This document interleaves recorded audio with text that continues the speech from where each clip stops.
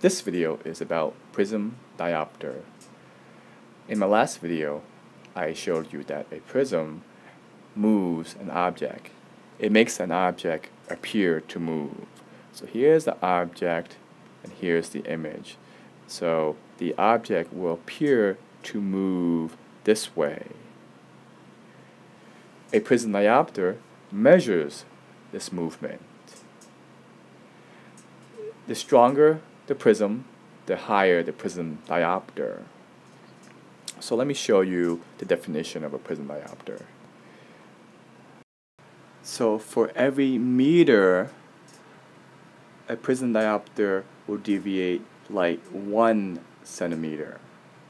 So in this case, you have 1 prism diopter, because for every meter, this light deviates 1 centimeter, so that's 1 prism diopter. The little triangle on top, let me draw this again, a little triangle on top is symbol for a prism diopter. So let's say, let's give you another example. Let's say this is 2 centimeters.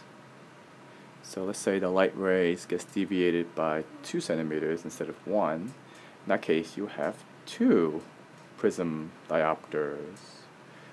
As you can see, the higher the prism diopter, the more the light ray deviates. So therefore, the more the object appears to move.